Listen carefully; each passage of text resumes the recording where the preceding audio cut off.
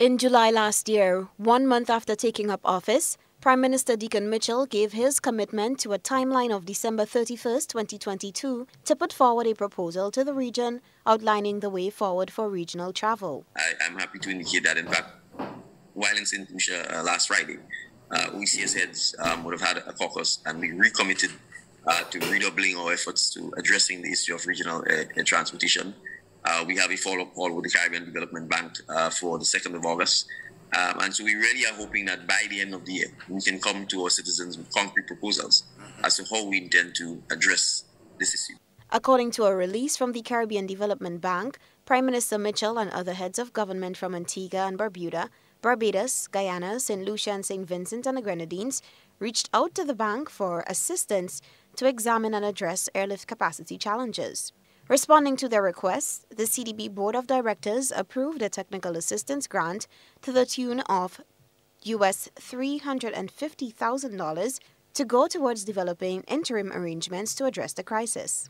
The CDB will finance consultancy services, which will devise urgent provisional measures to re-establish regular air transport services within the sub-region. President of the CDB, Dr. Hyginus Jean Leon, said the CDB has embarked on decisive and integrated action to address the recent reduction in air transportation.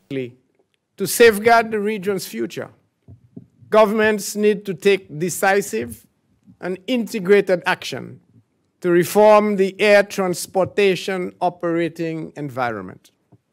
These measures should include: 1, rationalizing the regulatory environment and addressing factors that contribute to the high cost of travel. The void in regional air connectivity has emerged because of the collapse of LIAT, the main intra-island air carrier in the Eastern Caribbean in the wake of the COVID-19 pandemic, and its subsequently severe curtailment of services. Currently, LIAT operates 50 flights a week, 90% down from almost 500 flights weekly prior to its demise.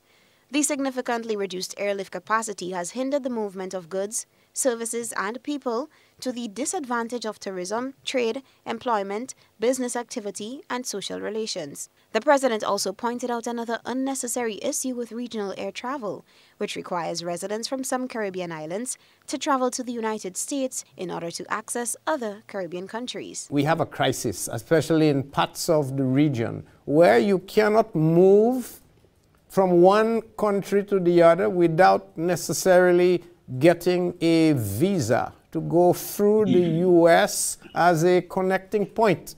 So a young kid or young adult, 20, 22 years, looking to move from one country to the next, has to get approval of a visa to enter through the United States, even if there is no business in the United States. The technical assistance grant was approved by the CDB board at a meeting on December 9, 2022. Reporting for GBN News, Beverly Telesford.